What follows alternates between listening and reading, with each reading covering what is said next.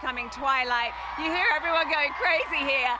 You should be able to start seeing stars, and we can actually see 4 planets this time. You should see Jupiter, Mercury, Mars, and Venus all in this night sky during the day. So it's just an amazing, amazing experience. And if you can't see the corona, I do have a map of it here. This is a 3D print that was done for me, and it looks exactly, it's a predict of what the corona looks like today. So if it's cloudy, here's your corona. Now it looks like the moment of totality is upon us. Let's just take let the guys at home have a few moments to take in the sights and sounds of the crowd as totality happens on the prairie. Oh wow, and you can see the corona, and I may cry, but you can see the corona. So now you're seeing this wonderful hazy atmosphere. I don't need my glasses now, Vince, because we are in totality. Wow. And so this is the only time that it's safe to look. But right now you can see that hazy ring. That is the chromosphere. It is looking a little bit sort of reddish.